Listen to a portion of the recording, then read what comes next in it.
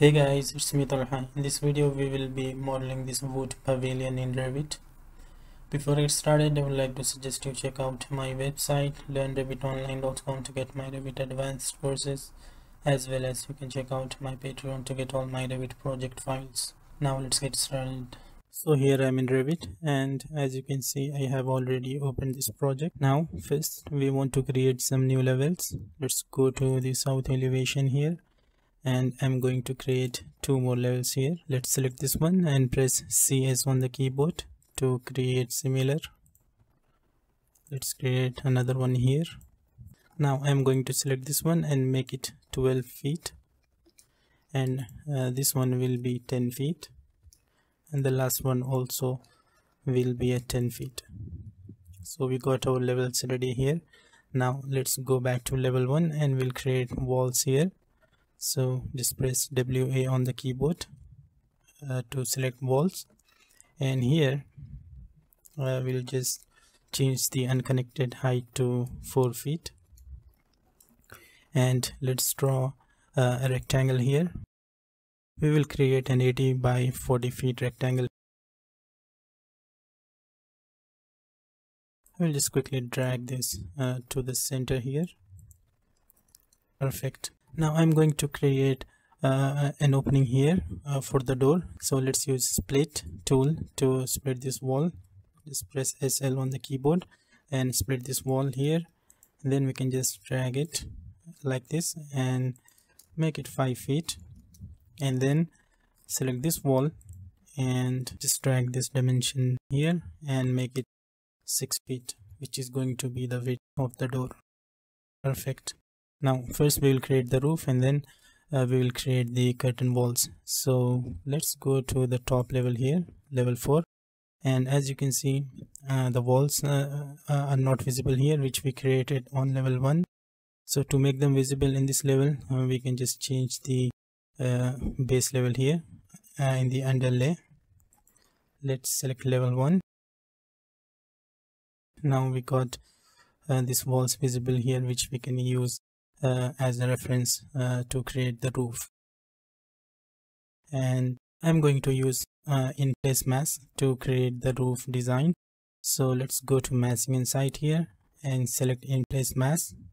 This dialog box will pop up. Just ignore this because it's just telling us that Revit has enabled the show mass mode, which we can do by clicking here as well.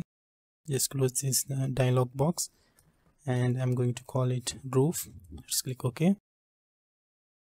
And let's select rectangle here and just give 2 feet offset and draw a rectangle here like this. Now I'm going to cut this rectangle into half. So just draw an angled line here like this and delete these two. We'll just mirror this part of this roof to the other side here. So let's go to 3D. And as you can see, we got these lines here. Now we want to create a surface or a form in this shape. To do that, just select this line. If you select it, it will automatically select the other joined lines as well. Now we can go here and click create form. There we go. We got this extrusion here, but we only wanted to create the flat surface here. So with this face selected, we can just go here and click delete. Now if you notice, it seems like nothing's changed here. If I change the visual style to shaded, we'll be able to see this form here. Now let's select this, just zoom in at the corner here and select this vertex or this dot. If you are unable to select this, you can just hover over the corner and hit tab key a couple of times to highlight this vertex or this dot. Just select that and go to the front view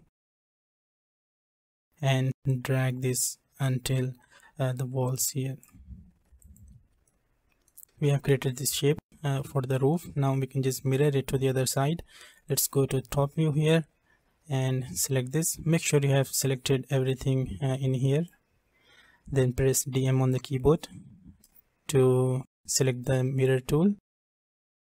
Then first we mirror it from the middle here. Just make sure copy is checked here. Then we can mirror it from the middle like so, and then we need to mirror it again on the other side. So just press DM on the keyboard again, but this time we don't want to create a duplicate of this, so we just need to uncheck copy, and this time we'll mirror it from the middle of this line here. Perfect. So if I orbit around, you see we got something like this.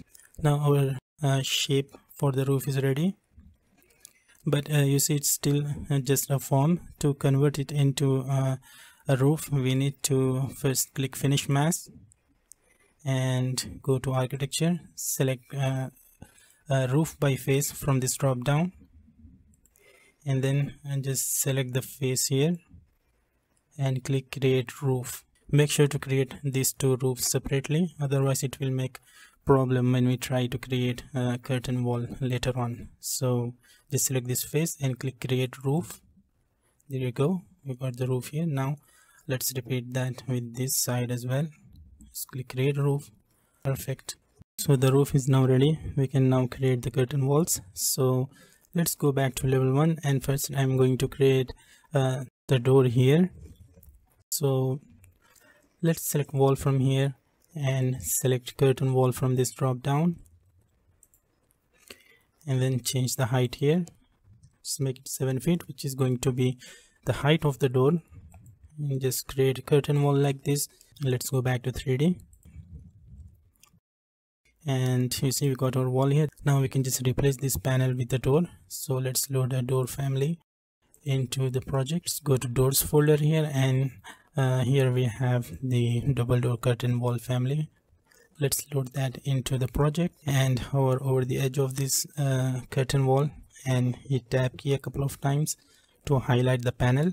Just select the panel, and we can replace that with the door from here. Perfect. Just change the detail level to fine to see these door handles. Now we can create the curtain wall. Let's go back to level 1 and press WA on the keyboard to select wall, and then we can just change the top constraint to level 4 and just create a wall here like so. Let's go back to 3D, and we need to edit this curtain wall. Let's select that, edit profile, go to the south elevation here, and then draw lines around this door. Press SL on the keyboard to split this line, and then just use TR and trim it. So we have created this opening for the door.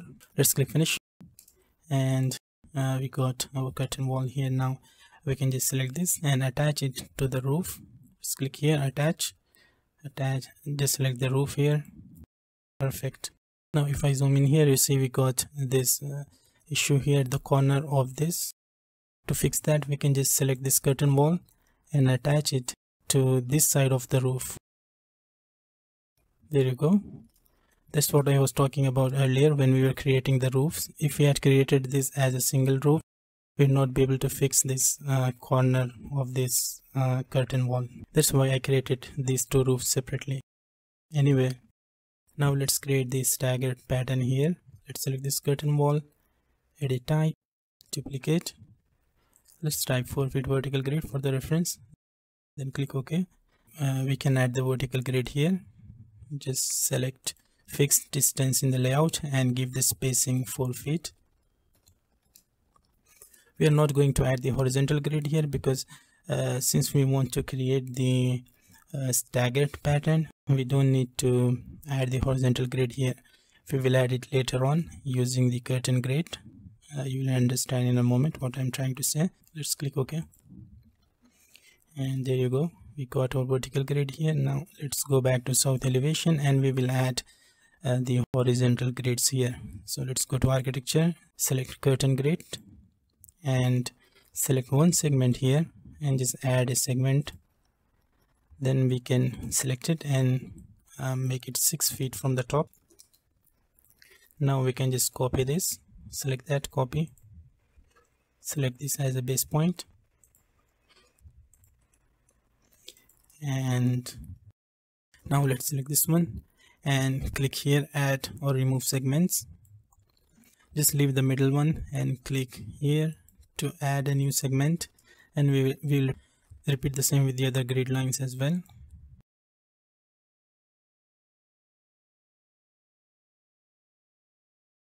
Now let's add a new grid line on the middle panels here. So let's select curtain grid, one segment.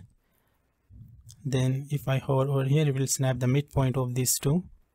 Let's click it, and then we can just select that and create a copy.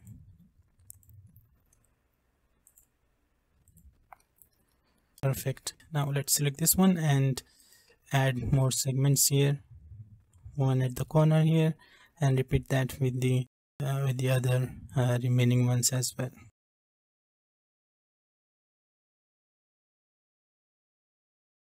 So we got this staggered pattern ready here. Now let's go to 3D and add the mullions to these grid lines. So let's select mullion from here, select all grid lines, and just select the grid lines here. There we go, we created these staggered curtain wall panels here. Now I'm just going to mirror it to the other side. So let's go back to level 1 and select this one, DM for mirror. Make sure copy is checked because we want to create a new copy here. So select copy and then mirror it from the middle. Just click delete, and we can just move it here. Just drag it to the wall. And if I go to 3D, we got something like this. Now we need to mirror this again because we want this part to be on that side. So let's go back to level 1 again and select the curtain wall and press DM on the keyboard. And this time we don't want to create a copy of this, so just uncheck copy and mirror it from the middle of this wall here, like so. Okay, drag it to the corner here. Let's go back to 3D. Perfect. Now we can just attach this curtain wall to the roof. Select the curtain wall, attach, and just select the roof.